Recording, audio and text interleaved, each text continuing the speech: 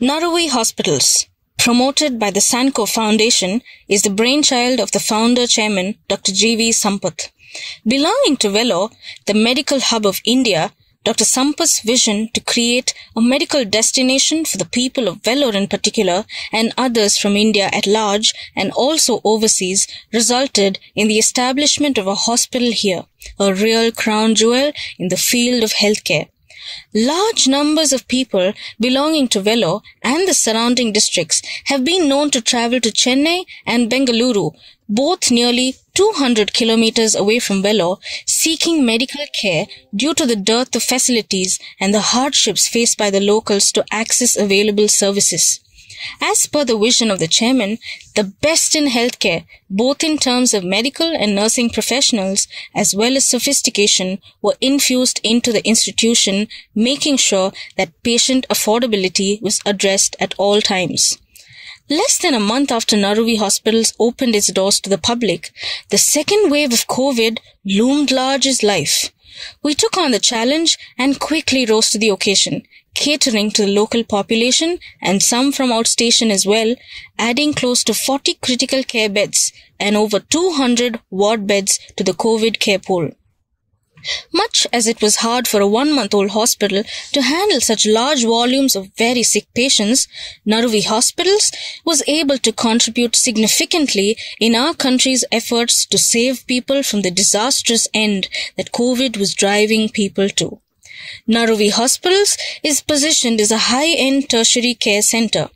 Our focus on ethics, transparency, patient satisfaction, and an academic outlook in everything we do ensures that doctors, nurses, and others in the care team are performing at their conscientious best to not only treat patients' ailments, but also to make them happy overall when they leave our hospital. We have tied up with the Henry Ford Health System, HFHS, based out of Michigan State in the United States of America. HFHS is one of the old and leading healthcare delivery systems in Midwestern America. The main aim of this tie-up is to have constant transfer of knowledge and to get access to the time-tested practices they have been following for decades, which ultimately translated to patient care. Naruvi Hospitals is a completely paperless and filmless hospital. The Naruvi philosophy of care is embodied by our motto, Fragrance of Care. The doctors in Naruvi are largely trained in the best of medical institutes in India and come with years of rich experience in their fields of expertise. With the philosophy and its pallbearers, the medical and nursing professionals, the high-end equipment, and the building infrastructure complete the holistic picture of Fragrance of Care. The hospital is 475 bedded with a 25% critical care bed count. Naruvi Hospitals boasts of an over 5 lakh square foot building spanning 14 levels. The building is completely air conditioned, conforming to ASHRAE standards with zone-specific air conditioning to reduce cross-infection between different care areas. Our laundry is 100% barrier washed. We have a top-of-the-line sterilization department with machines with 95% water-saving machines, saving up to 300 liters of water every running hour. We have all the major medical and surgical specialties. There are 16 modular operation theatres with laminar airflow. All the equipment in the ICUs and OTs are pendant mount to avoid clutter on the floor. All the departments are equipped to the most modern standards with the best and latest equipment so as to be able to provide the best end-to-end treatment to our patients. State-of-the-art cardiac cath labs, the latest robotic hybrid OT, ECMO, interventional pulmonology, high-end orthopedics, general and bariatric surgery, epilepsy monitoring unit with robot-guided epilepsy surgery, neuro monitoring, navigation, the latest lithotripter, urology laser are just some of the arrows in our quiver. Our primary focus, though being the local Vellore people and Indians at large, we are working towards attracting overseas patients as well. We have started an office in North Sudan in Khartoum. We're in the process of tying up with the governments of Oman and Seychelles as well. In all, Naruvi Hospitals is more than a hospital. It is an experience.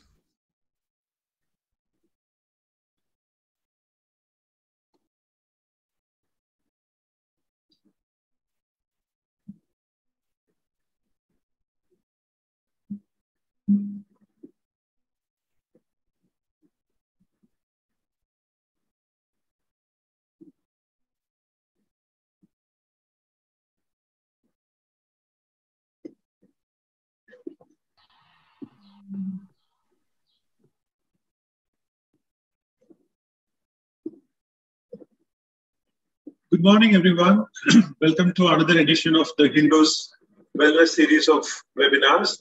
This edition of the webinar is presented with Naruvi Hospitals, and we are going to discuss a very important topic today, which is asthma in children and everything that we need to know about that. So thank you once again for joining us on this Sunday morning. Let me introduce the topic for the day. According to the World Health Organization, asthma is the major non-communicable disease affecting both children and adults, and it is the most common chronic disease, particularly among children. And according to a Lancet study conducted in 2009, asthma affected an estimated 26 crore people and caused around 4.5 lakh deaths across the world. And the effect of this disease is particularly pronounced in lower and middle income countries due to difficulties in getting right access to the healthcare. Today, we have three eminent panelists from Naruvi Hospital and also from our neighboring country of Nepal to enlighten us on this topic. So let me take the pleasure of introducing all the panelists to our viewers. We have with us Dr. Vijay Kumar, who is consultant pediatric pulmonology and intensive care at Naruvi Hospitals. He has around 10 years of experience in pediatrics. He did his MD Pediatrics from the prestigious All India Institute of Medical Sciences in Delhi. He has also completed DM in Pediatric Pulmonology and Intensive Care. Welcome to this discussion, Doctor. Thank you. Then we have Dr. Sonia Mary Kurian, who is heading the Pediatrics Department at Naruvi Hospitals in Vellore. Dr. Sonia is the head of the pediatrics at Naruvi Hospital. She has over 20 years of experience in pediatrics and neonatology. She has done her diploma in allergy, asthma from CMC Vellore Hospital. She has completed her postgraduate training in Kasturba Medical College, Mangalore, and Kottayam Medical College in Kerala. She has worked abroad in the United Kingdom as well. It's a pleasure to have you today with us, Doctor. Welcome to the discussion. Good morning. Thank you very much. Yeah. Let me also take the pleasure of inviting Dr. Jagat Jeevan Gimire from Nepal. He's a leading practitioner in Nepal. He's consultant pediatric pulmonology and intensivist at Kanti Children Hospital in Kathmandu. After completing DM from the prestigious All India Institute of Medical Sciences, New Delhi, he is presently practicing in the area of pediatric pulmonology and intensive care. He takes particular pleasure in mentoring his junior colleagues. Welcome to the show, Doctor. Thank you. Thank you, sir. Yeah. Let me invite Dr. Vijay Kumar first. He will be giving us a broad overview about what is asthma and how to identify if any of our children have asthma. Over to you, Dr. Vijay Kumar. Thank you.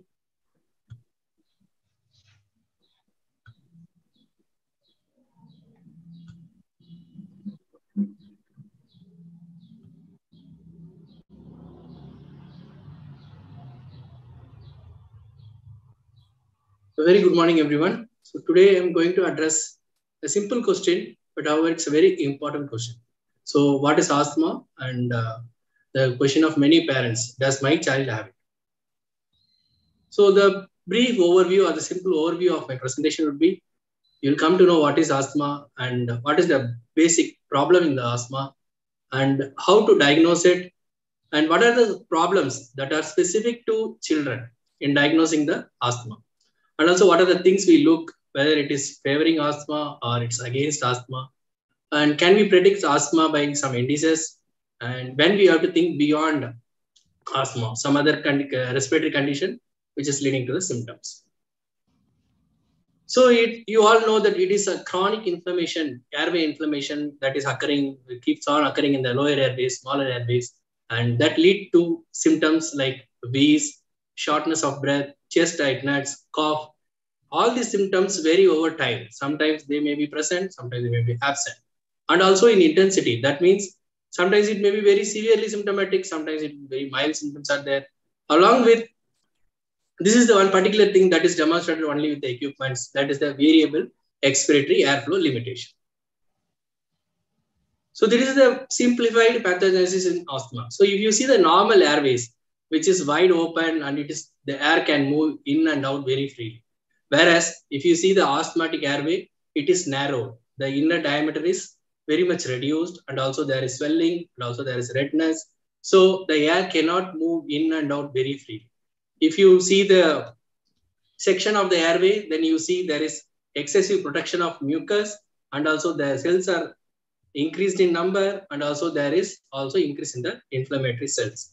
So altogether, what it causes, there will be difficulty or more resistant to the air to move in or to move out.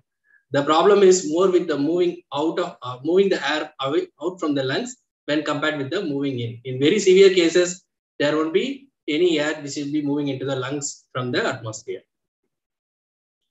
So what are the typical symptoms of asthma? So as I already said, the symptoms, they vary in intensity. That is, sometimes you may be very severely symptomatic, sometimes you may be very mild, having mild symptoms, and it varies over times. In a month, you may be symptomatic for 3-4 days, then you'll be asymptomatic, you'll be normal, and again you will get symptoms. So these symptoms especially worsen at night and also when you wake up in the morning. And the symptoms are also triggered by the allergens like pollens, cold air, and when you cry or laugh excessively. Those are the things which can trigger the symptoms. These symptoms also worsen with viral infections. So how do you make a diagnosis? So you have to demonstrate the episodic symptoms that is occurring in the children. And it should also be at least partially reversible. It can be completely reversible also. So that is when you give a particular drug, bronchodilator, it should be reversible. And also the other alternate diagnosis you should be explored. This is very common with the pediatric patients or who are toddlers. There are plenty of other diagnoses which can just mimic like asthma. So we have to exclude those diagnoses. And we have to demonstrate the airway hyperresponsiveness, which will be very difficult in children. And also there are no standard methods or very well established methods to do it in children. So they are not very safe.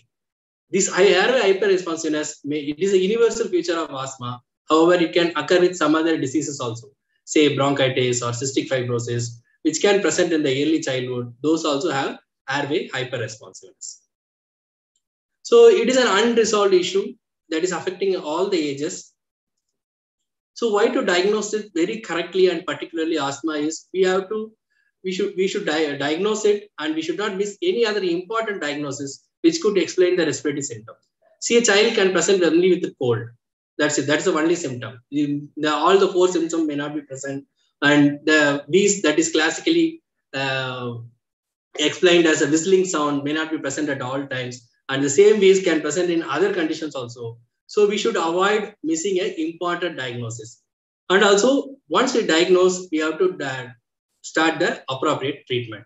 And also, you should avoid unnecessary treatment. So we should not treat a cystic fibrosis, which is also having hyperresponsiveness, as asthma. And they also will have wheeze. So it's similarly, there are plenty of conditions which can have the similar thing. And if you see the occurrence of underdiagnosis in asthma in the population studies in children and adults, it is about 7 to 10%. So it is a very large number when you take into the population. As well as the overdiagnosis is also much higher. That is 30 to 50% of the children overdiagnosed as having asthma. So if you take a cohort of 1,000 people, and if 200 are diagnosed as asthma, then you see 60 to 100 people were not having asthma really, but they have been diagnosed as asthma because the symptoms is similar to any other condition, and we need to narrow down the diagnosis. So what are the particular challenges that we face in children? These episodic symptoms which I described earlier, that is the cough, wheezing, chest tightness, all those things are common without having asthma also. Say in the case of some airway, if the airway is not properly formed, then also you may have intermittent wheezing, cough, and also difficulty in breathing. Similarly, if something compressing on the airways, then again you will have asthma-like symptoms, but it's not really asthma. And the next thing is not able to assess the airflow limitation. This is the major drawback with the pediatric age group, because in adults we have spirometry, we have other investigations to diagnose it, whether the airflow limitation is there or not, whether it is reversible or not. Whereas in case of children, it is still we are taking baby steps to incorporate the pulmonary function test to older children as well as to the younger children. So that is the major limitation or a major challenge in children to diagnose the asthma. And also we are not able to assess the airway hyperresponsiveness because In adults, we can give some medications which can trigger the symptoms which are very similar to asthma. Whereas in children, it is the doses are not very well standardized, and also it's not very safe, or it's not recommended as of now to check the hyperresponsiveness in the children. So what we have is something called a probability-based approach. It depends on the symptoms what your child is having. Suppose if a child is having recurrent, in general, there are 10 to 12 episodes per year of respiratory tract infection. It's normal in children. But however, we need to look at the duration of the symptoms and also how many episodes these prolonged periods are occurring in a year. So if children are having less than 10 days of simple upper respiratory tract infection, and which are very less frequent, that is 2 to 3 episodes per year, and they are completely normal in between, then out of those children, only few have asthma. Again, there are no particular numbers to say it. If they are having this kind of symptoms, only this many number of children will have asthma. That is not there. So in other scenarios, some might have asthma. In that case, the symptoms generally persist more than 10 days, and the episodes are more than 3 episodes per year, and they are having severe episodes or night worsening, and between the episodes also they may have occasional wheeze.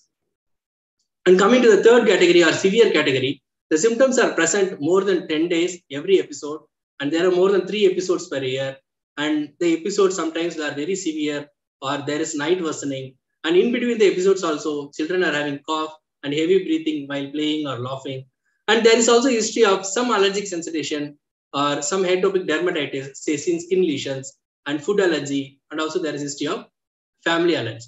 So if these things are present in a particular child, then the risk of having asthma is high. Again, we cannot say a particular number.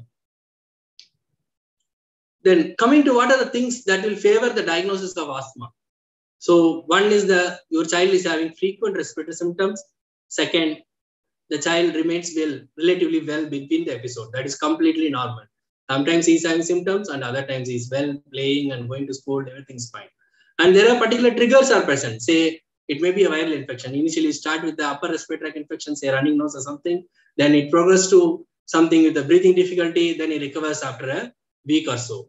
So it is triggered by the viral infection, or while excessive cry or laugh, that also causes the child to have the breathlessness. And whenever the season changes, say in winters, the incidence of asthma increases because the air becomes more polluted and the dust particle will remain in the atmosphere, and thereby they will have increased problems. And also when they expose to smoke, both indoor smoke, outdoor smoke, secondhand smoking, if these trigger symptoms, and also the dust mites, construction dust, molds, if these triggers are present, then the likelihood of asthma is more.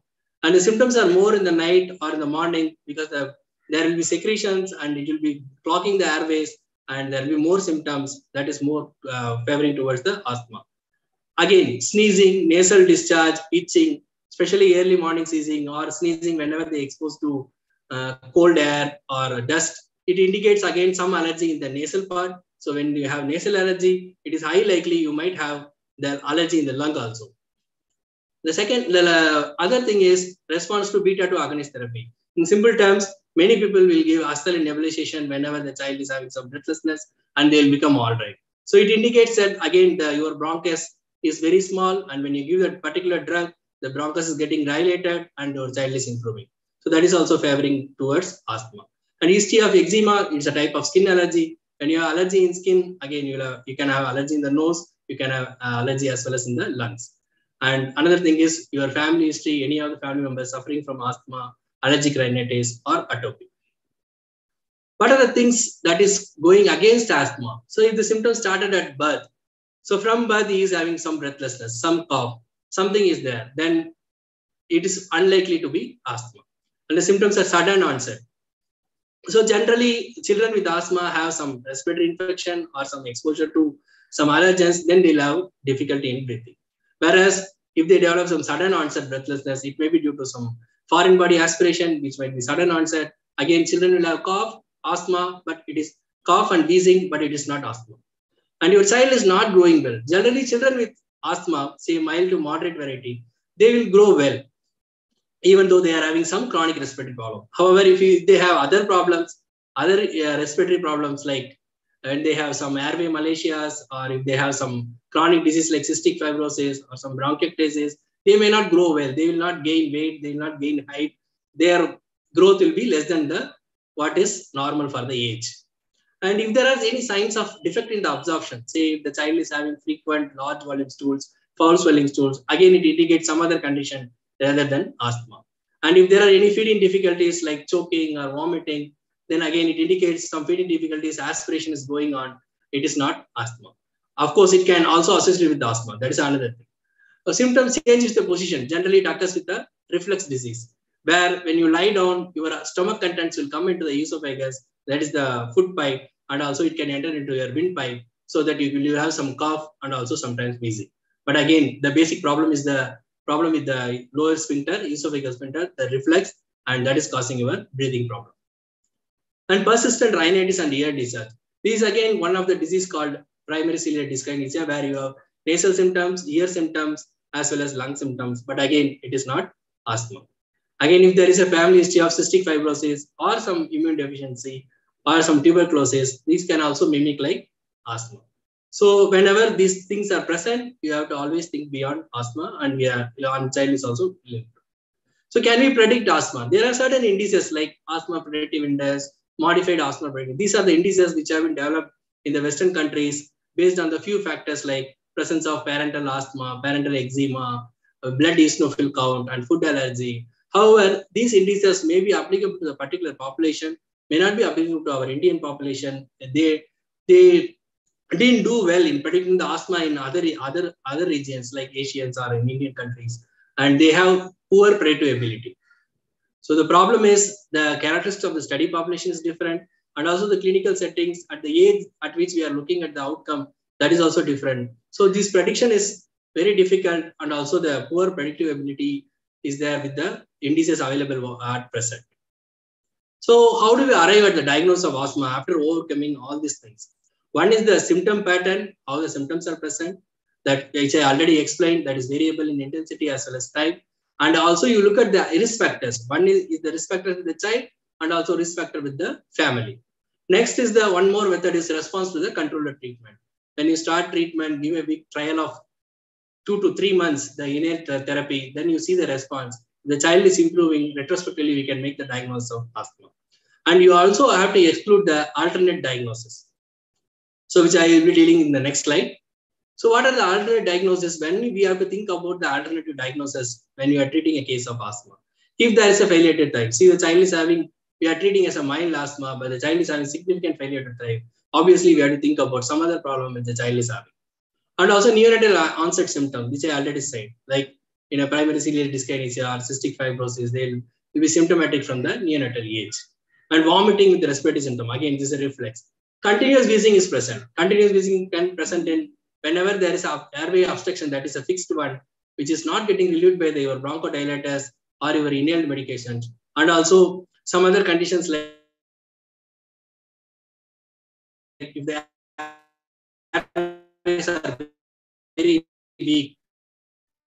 So again, failure to respond to the medication, again, another indication. So in this case, you have to rule out whether the technique is proper, the mother or father is giving the inhaled medication properly. You have to rule out these conditions, whether a drug is right, the dose is right, and the technique is right. These things you have to see. Then if the failure is still there, then you think of other diagnosis. And there are no trigger factors. Even when the child is exposed to trigger, the child is symptomatic. Not exposed to trigger, then also same symptoms are present. Then again, you think of some other diagnosis rather than asthma. But during examination, if you find any focal sign, this is primarily for the physicians. If you find some focal signs in one particular region, or if you have some additional sound when doing a cardiac examination, then you think of some other diagnosis rather than asthma. And again, this clubbing, that is a swelling of the finger or fingertip, or if there is a hypoxia, generally, unless the case is very severe, the asthma children will not have hypoxia, that is fall in saturation. So if these things are present, definitely we have to think about some other diagnosis. So the take-home messages is very clear. It's a heterogeneous disease, and all the children who are having wheezing, cough are not essentially to be asthma. And whenever we treat asthma with inhaled steroid adequately, then they should respond. If there is a poor response, we should always rule out the alternative diagnosis. And avoiding allergens, triggers that also play an important role in the management of asthma Although asthma is a clinical diagnosis, the investigations are essential to rule out the alternate diagnosis. Now we are in the era to have pulmonary function tests even for the preschool age and also from the newborn. Although the newborn pulmonary function tests are not very well established with asthma, maybe used for some other conditions, but we can do pulmonary function tests in preschool age. That is anybody who is more than 3.5 to 4 years. And we can do spirometry anybody who is more than 6 to 7 years. So thank you. I want to acknowledge the Department of Interventional Pulmonology and Respiratory Medicine at Naruvi Hospitals, and also Dr. Jagat, who is my friend and my colleague while doing my DM program. So for accepting the invitation. Thank you. Thank you. Thank you so much, Doctor. I think one of the startling revelations to me was how the overdiagnosis is at a very high percentage compared to underdiagnosis. That was new information for me. And I think you already explained some of the things that can be done to avoid such overdiagnosis. I think Dr. Jagat will be elaborating more on that aspect. So let me invite Dr. Jagat. Dr. Jagat, over to you.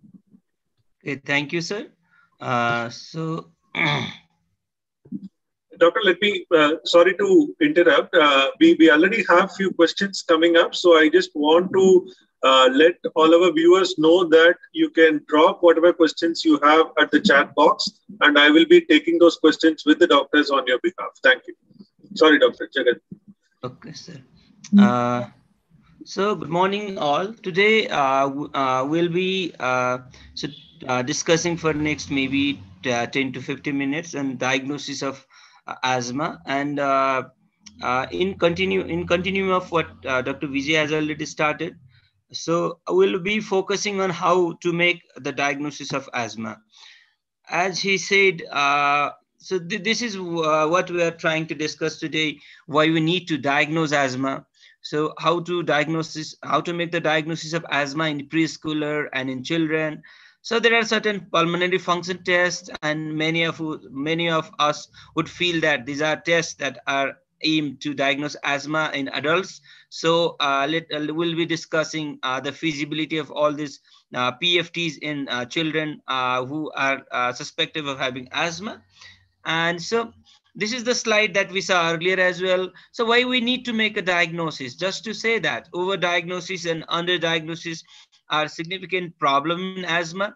If we look at the global burden data from a developing country like ours, we are having a great deal of underdiagnosis.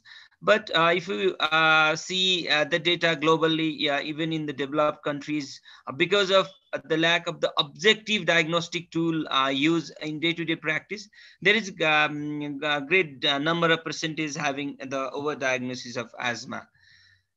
So although we say diagnosis is very, very important, there are so many challenges we are having.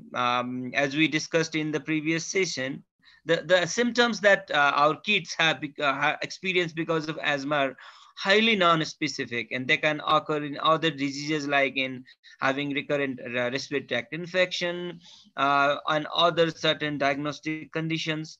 And these kids are not able to do the conventional spirometry that we are doing, particularly 6 years, more than 5 to 6 years, less than 5 to 6 years, then able to cooperate with the techniques of the spirometry. And these all, because of all these things, the diagnosis in preschooler age is very, very challenging. And moreover, there are so many diseases in kids that highly mimic, the symptomatology is highly mimicking of the asthma, like tracheobronchomalacia, cystic fibrosis, chronic pulmonary aspiration. These are some of the diseases that can have the similar clinical presentation like that of asthma.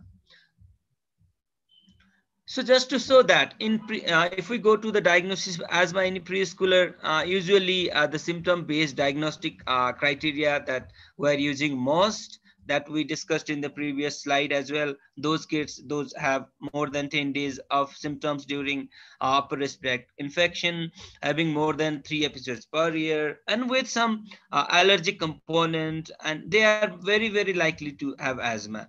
This kind of kids, they although we treat them based on the history and the examination, these are the kids which we should get tested using the various tools we'll be discussing on subsequent slides. So in preschooler, we say we have symptoms like cough, wheezing, shortness of breath. They do have reduced activity, and they do have positive family history. There are some of the important clues that can that can help, that can support in making the diagnosis of the asthma. So the diagnosis in under 5 is the symptom pattern, certain risk factors, and the exclusion of the alternative diagnosis that we just discussed. And fourth important thing that we have to see in kids is the response to the controller treatment. If the response to the 6 of the inhaled corticosteroids, they're likely that they have asthma. So having those kids who have typical symptom, which we have excluded alternative diagnosis, and they do have response to the controller treatment, they are very, very likely to have asthma. So this is very important slide in when we diagnose suspect asthma in under 5 kids, looking for the anthropometry for failure to thrive, clubbing, looking for organomegaly, and assessing for the other central nervous system abnormalities. These are very, very important because diagnosing asthma in under 5, we should be ruling out alternate diagnosis before getting any tests done. So if we look at the diagnosis of asthma in children, we have typical symptoms that we discussed earlier, and we have certain findings on the clinical examination. So let's see what are the different tests that we can do in our kids when you have to make the diagnosis of the asthma. So these are some of the tests. So these are the lung function tests, spirometry that we have been doing for quite a long, and especially used in adult patient. Spirometry can be done in children 5 years or older, and there are certain techniques which may be different than adults, but it is now well accepted that spirometry is not a very difficult thing to do in kids, and we can do spirometry in 5 years or older kids. Second set of investigations are the impulse oscillometry or force oscillation oscillometric techniques. Then we have exhale nitric oxide. We have tests for allergic sensitization. Many of the tests doing the X-ray is also important. It is particularly to rule out the other alternate diagnosis that closely mimic asthma. So spirometry is, we are not going into the details of the spirometry, but this is how spirometry done in kids. We can assess the different components, different parameters. Like for FEV1 is a parameter that is very, very important. Decreased FEV1 with reduced FEV1 by forced vital capacity ratio is a very, very important marker of the airflow limitation. And then when you document that there is expiratory flow limitation, we check for the reversibility in these children by the use of the bronchodilator, that is the salbutamol, and reassessing for all these parameters. And if there is increment in this parameter by some percentage, usually the diagnosis of asthma is made. And this is said, the first component is the demonstration of the expiratory airflow limitation, and second component is the reversibility, which in earlier session, as Dr. Vijay explained, are the hallmark of the diagnostic criteria for asthma.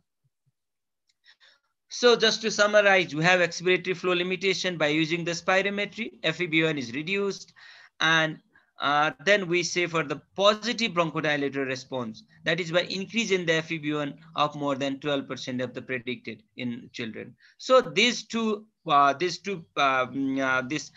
steps are very crucial in making the diagnosis of the asthma. A patient who has typical symptom of asthma, but even has FEV1 very normal, and if the bronchodilator response is not positive, we may have to consider looking for the alternate diagnosis. And this doing spirometry, looking for the airflow limitation, and followed by this reversibility is very, very important component of objectively diagnosing asthma in children.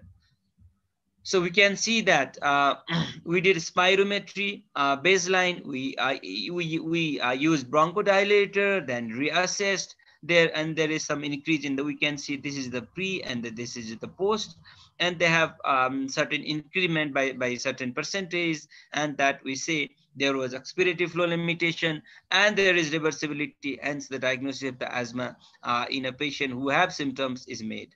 So this highlights the role of the spirometry in diagnosis of the asthma. So next important tool that we have been using for quite long is the PEFR. PEFR, we know that peak expiratory flow rate that you can use by using this PEFR. This is very simple tool where the child excels against the full of his ability, and just we can record what is there are different amounts for different ages, and by using PEFR also we are doing the reversibility, is doing the baseline PEFR, then giving some this bronchodilator, then reassessing for the PEFR. If there is increment by 20%, then we say there is a reversibility. So although this concept is recently not like kind of it should not be replacing the spirometry, is something that the recommendation from the expert panel, but in the lack of the spirometry in many parts of the world and the lack of the enough technician that can make the child do spirometry in the most acceptable way, PFR can be used to establish the reversibility to make the diagnosis of the asthma. So next investigation that is not very commonly done, but can be a very important tool to objectively make the diagnosis of asthma is the impulse oscillometry or the forced oscillometry. You can see the airway has a certain degrees of the resistance, like bigger airway have certain resistance, and smaller airway has certain resistance. If we have two terminologies, resistant at 5 Hz and resistant at 20 Hz. Resistant at 20 Hz represent the resistance at the bigger airway, and the resistance at 5 Hz represent the total resistance. And if we look, the difference between the R5 and the R20 is the resistance in the small airways. And this is something which is reflected in asthmatic patient. That means asthmatic patient will have a very high resistance in resistance of the smaller airways. And similarly, even in this, using this test, we can objectively look for the two things. One is the demonstration of the airflow limitation by documenting the resistance, and next is documentation of the reversibility by looking for the decrease in the resistance after giving some bronchodilator. So in small kids who are not able to perform the spirometry well, we can use this impulse or force oscillometry to assess for both the airflow limitation and the reversibility. And this can be a very, very important tool to make the diagnosis of the asthma, especially in small kids. So just to show that this is how it is done, we can see we have R5, R20, and if there is decrease of the resistance by certain percentage, we say this is the likelihood of the reversibility present, and hence diagnosis of the asthma. So third investigation that we are having in current days is the FeNO. We know that whenever there is inflammation in the airway, there will be expression of the NOS enzyme, and there will be increased NO level in the airway. And this has been demonstrated that the level of the FeNO in the airway can be important tool to make the diagnosis of the asthma. And this has been currently recommended like a patient who have classic symptoms asthma, but they lack reversibility by using spirometry. They do go with the FeNO testing, and having a FeNO elevated by certain level helps in making the diagnosis of the asthma. This can also not only help in the diagnosis of the asthma, but it can also assess the response to the anti-inflammatory drug that we are giving. And third important utility of FeNO is when a patient has well-controlled asthma for 3 to 6 months, then when you consider stepping down on the inhaled this anti-inflammatory medication, we can we can take the help of the pheno to guide the tapering of the inhaled corticosteroid. So this is going to be a very, very useful tool to make the diagnosis of the asthma, because the technique the child has to learn is very, very simple, and it can be used to monitor the treatment response and all.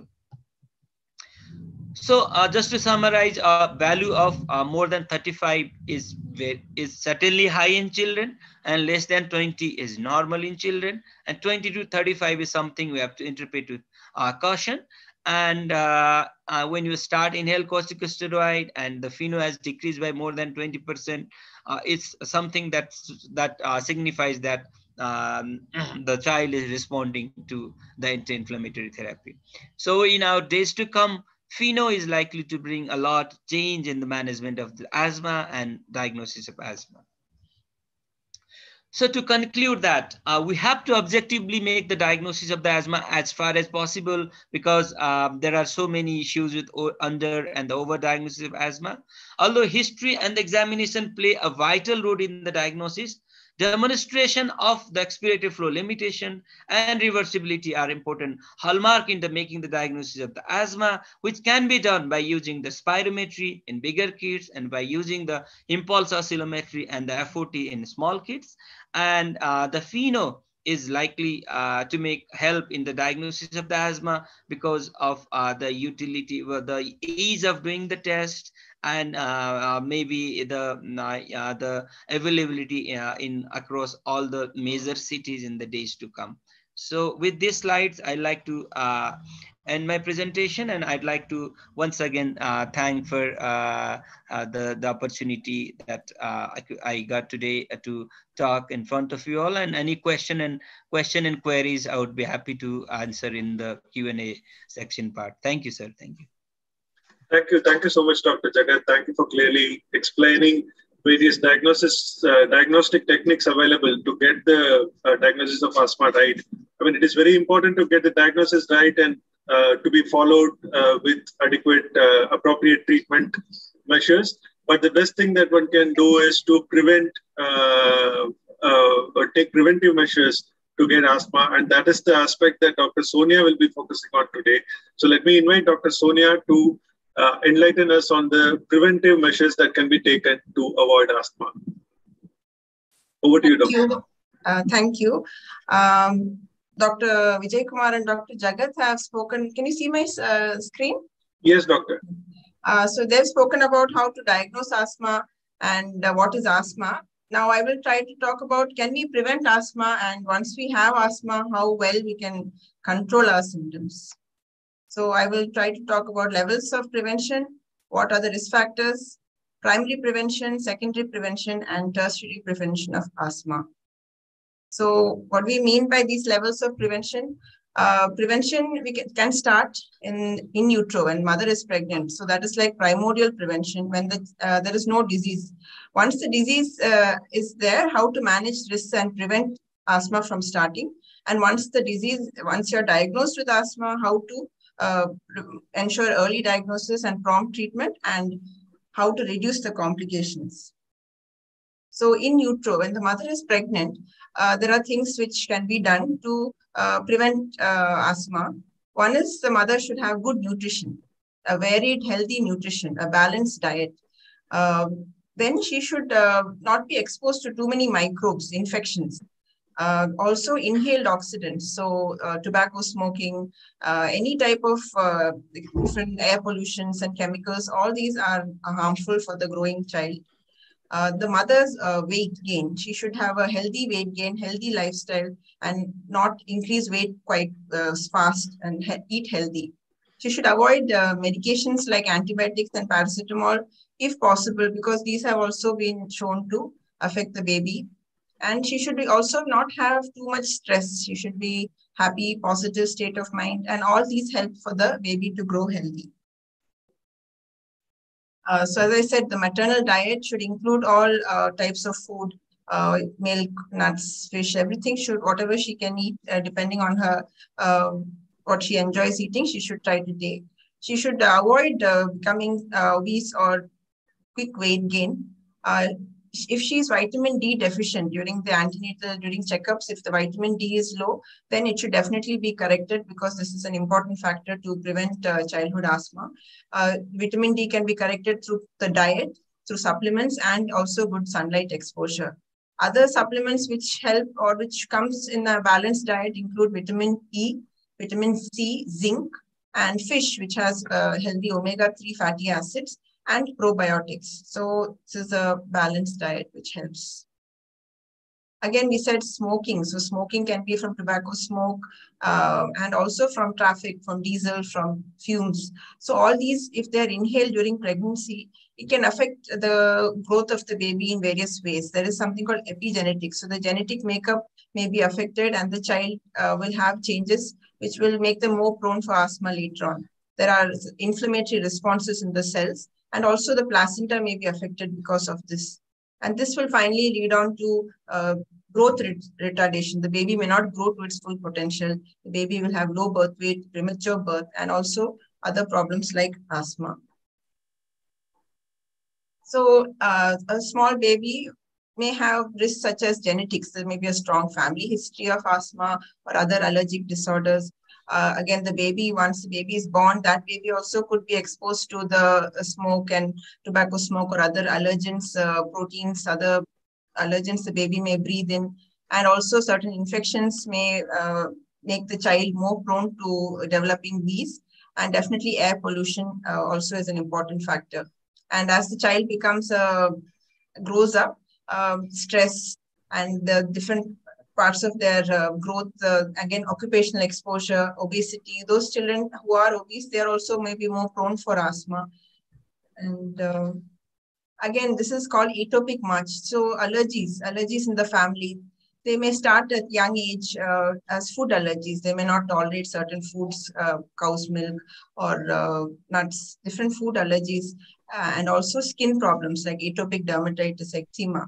So initially it may start like this, and these children, if they are not well controlled, then these allergies may progress to allergic rhinitis, which is like rubbing the nose, sneezing, rubbing the eyes, allergic rhinitis, and allergic asthma. So whatever allergies are there, they should be early diagnosed and treated, controlled well, and this may prevent the progression of this atopic march. So this is about the food allergy. The foods which can worsen the food allergies include eggs, soy, shellfish, wheat, fish, milk, and nuts. Again, once baby is born, baby is growing, child is well, these are asthma triggers, the inhaled allergens. So even within a house, there are so many triggers. The inside the house, suppose there are pets in the house, those pets' hair can be a trigger, dogs and cats. The house itself, if it is not ventilated well, there will be cold, dampness, molds. So those fungal spores which are inhaled, that can predispose to asthma and its worsening symptoms.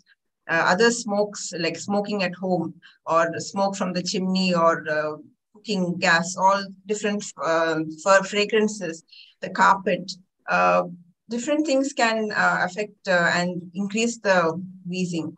Certain climate changes, diesel, suppose there's a traffic outside, the diesel fumes, there's a factory, the factory fumes, all these can trigger asthma. So air pollution, indoor aeroallergens like house dust mites and smoke. House dust mites are found in the mattresses and pillows. So as the child lies on that and breathes, those things will trigger the asthma. Cold air, dampness, pets, and infections. So some children, when the flu comes, the cold comes, viral colds, these can move on to asthma. So what we have seen is like a child who is suppose grown up in a farm, they're in a nature, they're with nature, they're having just normal food, they're exposed to certain normal common childhood infections. They have a diverse microbe in their system, and they develop tolerance to certain infections. They have a good immune balance, and they grow up healthy. But now in our modern cities, we have a more westernized diet. So our diet doesn't have certain food items. We may just have more of wheat items, more of certain items. So our body doesn't have that diversity of the food. And we are exposed to different pollutions and environmental factors which again will cause inflammation in our body. And again, certain viruses all cause inflammation. And these also, our immunity is disturbed and they can cause asthma and allergies. So, primary prevention. So we have to, for a child, there should be a positive supportive environment. So there should be good air. Child should be allowed to play in a place. They should avoid the child's exposure to environmental tobacco smoke. During pregnancy, identification and correction of vitamin D deficiency in a woman planning pregnancy. And the child, this was encourage vaginal delivery, advise breastfeeding, and also discourage the use of broad-spectrum antibiotics during the first year of life. All this will help to prevent atopy and allergies and asthma. Again, delayed introduction. So breastfeeding should be continued up to 6 months. And also the milk should be farm fresh milk. Once the asthma is diagnosed, or if there is a strong family history of an allergic disease, atopic dermatitis, eczema, there is any allergic like blood eosinophilia or raised IgE, these children should be screened if they have asthma. Early diagnosis and early management is helpful in preventing worsening of asthma symptoms. So they have to come for periodic once in 3 months, or as advised by the doctor, periodic health examinations, and even public health initiatives. So the government should provide fresh air, parks, places for children to play, and try to reduce the pollution. Inside the house, we were saying about house dust mites and cockroaches and animals. All these also can be controlled. So suppose there is, suppose we are talking, even cockroaches are known to, those type of proteins released from that can cause more allergies. So those rodent control, pesticides, all those can be used. If we are talking about animals at home, they should not be allowed to enter the bedroom because the animal hair can trigger an asthma. And also there are things called HEPA filters. So these are air filters which can help to reduce the pollutant from breathing. The child can less air with pollutants can be breathed in by using HEPA filters in vacuum cleaners to clean the house. House dust mite. House dust mite is something which we cannot see. It is found in bedding covers. So warm, hot water when using laundering this clothes. Humidity control. Too much humidity will also increase this house dust mite. So humidity control. If there are carpets and upholstered furniture and soft toys, all these dust mites will grow in them. So you should try to avoid those. Even you should remove the mold from the hard surfaces on the walls, and all these molds are also very trigger for asthma. And we should have good ventilation systems and repair any leaking pipe. Again, all these pest controls can be are helpful in reducing the frequency of asthma attacks once it's diagnosed. So once we have a diagnosis of asthma, we want the child to live as normal, and the child can do that. That is with correct treatment and follow-up and prevention of exacerbations. So there are treatments available. So as I said, allergies, other allergies like allergic rhinitis, all these have to be controlled. So anti-allergic medicines for antihistamines, inhaled steroids, inhaled bronchodilators, all these should be prescribed by the doctor. All these have to be taken. And if the symptoms are under control, the child can go to school, play, do anything they want. But if the symptoms are not controlled, they will be sick most of the time and miss a lot of school. Even the environment where the child is staying, or this all have to be controlled, and the triggers have to be controlled. Vaccinations, the child should take all the routine immunizations and flu vaccines and other pneumococcal vaccines. So these are also help to prevent infections and then worsening of asthma symptoms. Asthma medication should be taken as prescribed. An asthma action plan. So you will know how to treat the asthma with all the medications you have, so that things are controlled well at home. Regular follow-up, and if the asthma is not controlled by all this, there is allergen-specific immunotherapy. So that's it. Thank you very much for this opportunity. Thank you. Thank you. Thank you so much, Doctor. That was a wonderful presentation. We have about 8 minutes left, and we have a few questions coming up from the viewers. We will take them first, and if time permits, we can have a few more questions. So some questions are related to treatment options, but let me start with some questions related to preventive measures. Dr. Sonia, perhaps you can answer this question. A person has asked, is asthma hereditary? I think you already touched upon it in your presentation, but if you can elaborate a bit more. The person has also asked if there is any relationship between blood group and asthma. So asthma, like if there's a strong family history of allergies, like I told you, allergic rhinitis, the nose symptoms, there is a chance the child can have asthma, especially if there's a strong family history of asthma. But there are protective factors which I discussed. And even if the child is diagnosed, there is lots of medicines which are easily we can manage at home. Blood group is not a factor. It is more, even there is no genetic with the modern pollution and all, there are more cases even without genetics. Right. So the environmental factors are providing a higher risk than the genetic factors, right? Yes, correct. Right. Thank you. Doctor, just to, if you can answer this other question as well, it has something to do with exercises and yoga. I think the person is intending to ask what kind of exercises and yoga can be done to beat asthma. Are there any specific types of exercises that you would recommend?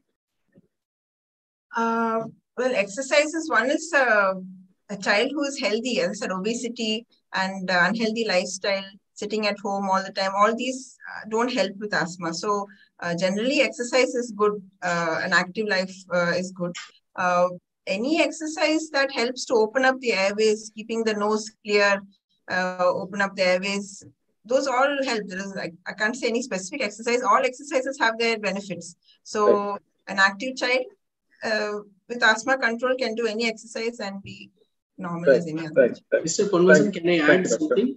Yes, please, Dr. Vijay. So as of now, when we talk about any exercise, yoga or something like that for the treatment of asthma, at present, whatever the evidence we have, whatever the studies we have, it is not the standard of care. Right. So it is not only the care that should be given to asthmatic patients. So it can be some added up care along with other medications. So that is the first point. So it is not the standard of care, but it can be used. Say yoga has some postural exercises as well as has some breathing exercises and also meditation. So there are 2 or 3 things in yoga that can be done. So the basic principle is, say, whenever the child is having asthma, adult is having asthma, they will be breathing more. Basically, they are hyperventilating and they are making the more air getting obstructed into the airways as well as into the lung. So what does the breathing exercise does? So it makes you breathe very deep and also very slow. And also it makes you to exhale all the air outside from the lungs to the atmosphere. So basically it opposite to the pathophysiology of asthma. So it might help.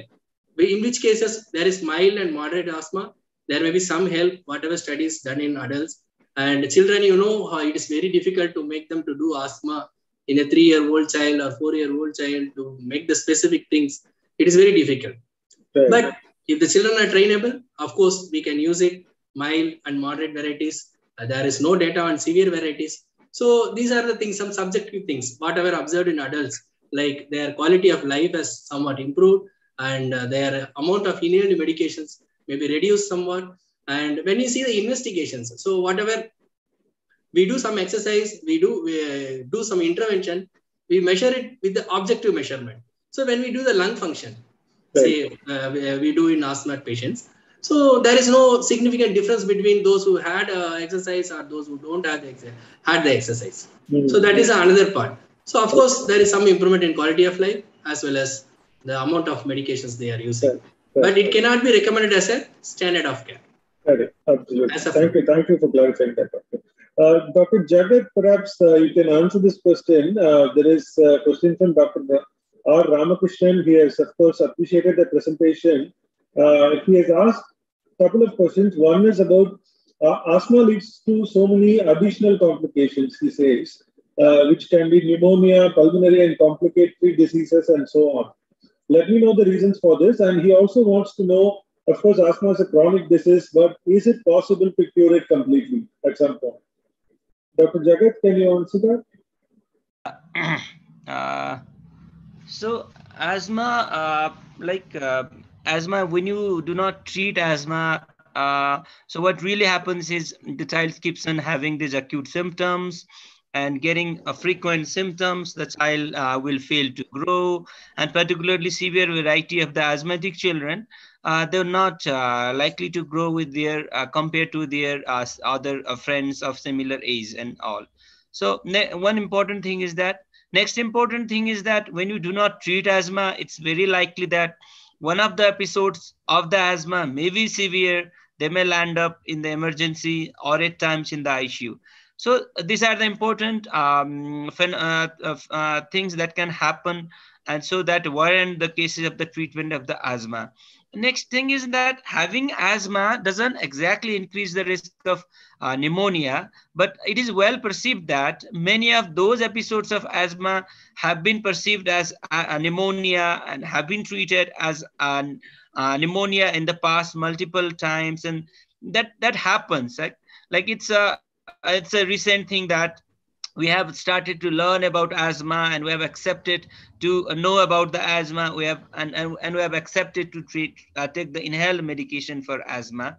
But at times when the asthma is not very well controlled and is for very quite long time, we may have certain features like having this bronchopulmonary aspergillosis that we call AVPA that can mimic pneumonia, and many of the times they may land up having a chronic hypoxia leading to pulmonary hypertension and all. But having asthma doesn't increase the risk of pneumonia. But we can say that many of the episodes of asthma most likely were treated as case of the pneumonia. I think this was the first question. And what was the second question? It's about, we know that asthma is chronic, but the viewer has asked, is there a way to cure it completely? Okay. Asthma, as we studied the whole, the pathophysiology and all, so it's a complex interplay between the genetic factor, environmental factor, and as Sonia ma'am, she described the role of epigenomics in the pathophysiology of the asthma. Like asthma is like a disease, like hypertension, like diabetes, that we have to control by various measures. As we discussed, the primary prevention, secondary prevention, by taking the regular use of the medication. It's a disease that we control. And the genetic thing that is happening at the genetic level and all that cannot be cured. But this is very good that the treatment of the asthma, all the patients who have asthma do not need treatment, long-term treatment. Those who have the frequent episodes or they have a severe episode, they require treatment, and giving the treatment for 3 to 6 months, most of the kids, they get control of their symptoms for quite a long. And particularly for under 5 Weezer, for preschoolers, usually few of the cohort, many of the children, they try to outgrow the symptoms of the asthma as they reach the age of the 5 to 6 year. But if we say overall regarding the asthma, it's a disease that we have to take a control of the disease, like hypertension and diabetes, rather than the complete cure of the disease. Right. Thank you, doctor. We are running out of time, but maybe we'll take a couple of more questions that have come up. There are 2 questions from Parandaman Jayaganesan and Raja Nagarajan. I'm going to combine their questions because I can see a common thread in both their questions. Parandaman Jayaganesan has asked about his sister who was diagnosed with asthma as a kid, and she's now 36 years old. And the viewer wants to know, is there any way to check the progression of the disease? Can it be cured? Is lifelong treatment viable and safe? What are the side effects, etc.? And Raja Nagarajan has asked, inhalers or habit forming for toddlers, is it safe? And I think this is a common question we get in all the discussions about asthma, about the apprehensions around using inhalers. Dr. Vijay Kumar, would you like to take these questions? Yeah, sure. Yeah. So first thing is, I read the questions myself. So First thing is, what should be done once a kid or adult is diagnosed with asthma? So once it is diagnosed, we have to see the severity. What is the severity? And based on the severity, we have to start some treatment. So it is with the controller as well as symptom reliever. So that is one thing. Second thing is how to check the progression of the disease. First thing is you go back and see the diagnosis, whether it is correctly made or not. Second is what are the things to check the progression. And you also see how the drug has been prescribed. Is it at the right level? And you are taking it appropriately. Those things we need to check. Third is you do the lung function test, which is very easy in your adult population. That is, we have spirometry to do it. And also those who are not able to do spirometry, we can do forced oximetry test. So we can see whether there is a lung function is deteriorating or not. Maybe I am not aware of the adult recommendation. Maybe in children, it may be done yearly once.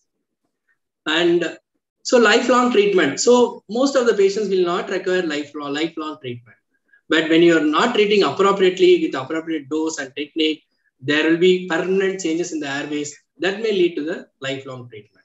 And when the medications are appropriate and good symptom control is there, you can live as normal as any other person. Right. So cure, as already explained by Dr. Jagat, so that is, we have to control the disease. Right. And another last question is the habitual forming in toddlers. Is it safe or not? So when we compare the inhaled steroids, corticosteroids, or oral steroids, or the nebulization steroid, the doses are pretty much higher when we take it as oral or IV, something like that, or by nebulization. But when you take it as inhaler, it's only micrograms. That is also majority of the drug is deposited into the lungs. So the side effects are very minimal. Maybe some drug may be deposited in the mouth that we usually advise to wash their mouth once they use the inhalers. So the side effects are very minimal and they are very safe. Suppose if you take a drug through oral route, then it will go to the bloodstream, it will go to all the organs. Whatever drug you are taking, the effect of the drug will be reflected in all the organs. Whereas if you take it to the inhaled route, then it will particularly go to the lungs and it acts where it has to act. Thank you so much. Yeah. Doctor, maybe you can take another two questions that have come up from the viewers, and then I will have a final question for Dr. Sonia, and probably we can wrap up the discussion with that. Saurabh Lonkar has asked how to clear seasonal asthma. I think we have covered that in detail through the presentation, but the viewer also wants to know what is spirometry, if we can explain that. And since you mentioned corticosteroids in your previous answer, there is a question from Manivel and Rajamanikam as well. I don't know how far his assumption is true. He has mentioned that corticosteroids are prescribed only by doctors doing private practice and not in government hospitals. Any input in this regard? I think his concern comes from the fact that is it safe to use corticosteroids because he is of the view that it is not prescribed by government doctors. Would you like to clarify that, Doctor? Yeah, see, I worked in a government setup for more than almost 9 years. Right. So we do prescribe inhaled medications. Okay. And we see the response, and if response is there, we'll continue. If not there, we'll stop it. So it's not something like government doctors not. So for simple cough and URI, nobody will prescribe inhalers. It's only when you require. Say the cough, I said it's persisting for more than 10 days, and if you have breathing difficulty, see out of 100, if they have 100 children, they are coming to OPD with simple URI, nobody will prescribe for them. Out of 100, maybe 1 or 2 or 10, maximum 10 might have the breathing problem. Those require MDI inhalers. So that is the difference. So that might answer their question. Right. Next one is? What is spirometry?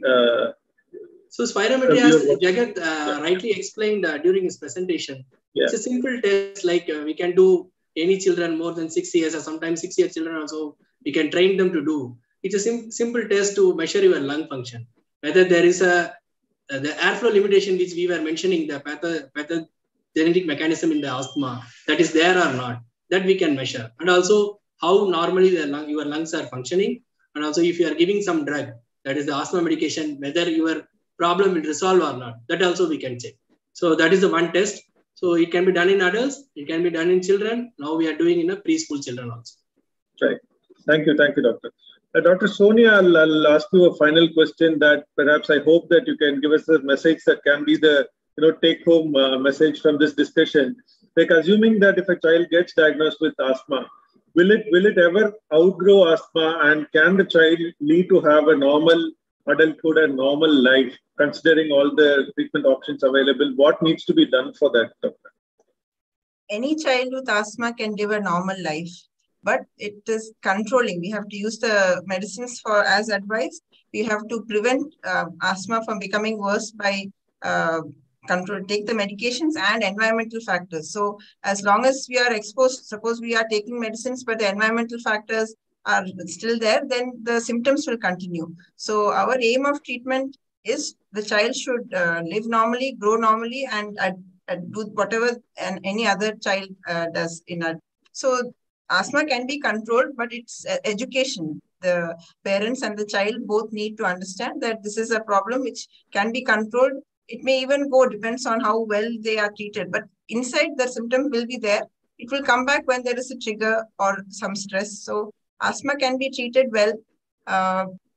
They have to understand, they should not feel that there is something, the medicines are bad. They should understand why it's been taken. And then they can also, there should be an asthma action plan. They should know why it is taken, and they themselves will have more control over their problem. And then they will realize that child can grow normally, but needs to understand and educate, and things will go well. Right. Thank you. That's a wonderful way to summarize the whole discussion, I believe, Doctor. Thank you so much for that. Thank you, Dr. Vijay Kumar, Dr. Jagat, and Dr. Sonia for joining us today. Thank you, all our viewers and all those who asked questions. I hope the message that you received from doctors were helpful. Thank you so much again. Thank you. Thank you. Thank you very much. Thank you. Thank you. Thank you very much. Okay.